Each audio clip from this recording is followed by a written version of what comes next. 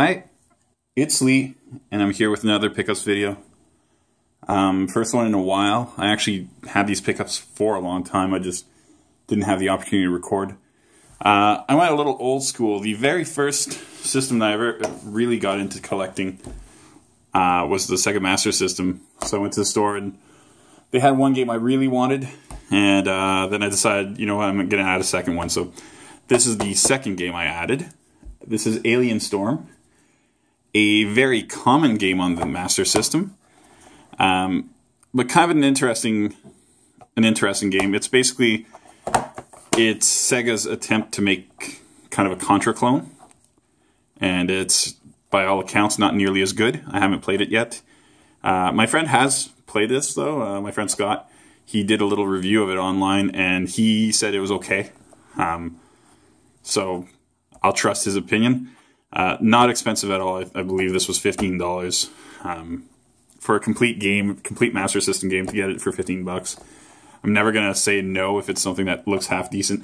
I love the concept of kind of clone games. The Master System has a bunch of them. It has Master of Darkness, which is basically Castlevania. Has this. There's a bunch of them out there. Same thing with. I love Mega Man clones and things like that. So I like the concept of some game developers saying, hey, I'm going to make the same game as someone else, and kind of failing just a little bit at it. So Alien Storm, I'm glad to have it. I'll give it a try. I've been meaning to plug in the Master System for a while anyway, so we'll get that in. And the game I did focus on was Aerial Assault. Aerial Assault being a shooter on the Master System. If you look back here, nice little vertical shooter. Excuse me, that's horizontal. This way is horizontal. That way is vertical. So this is horizontal. This game is hard to price. And the reason for that is that I guess there aren't that many copies online. So you'll see them as cheap as, you know, something like, in terms of Canadian dollars, as little as 60 bucks, as much as 120, something in that range. This copy was at the very low range of that. I remember thinking, wow, that's 20 bucks less than I expect to pay for it. And then I realized the reason is because there's no manual. So at the end of the day, I probably paid exactly what I would have paid for this game. I don't care for manuals that much. I like to have them if I can. But this game is a game I've never seen locally.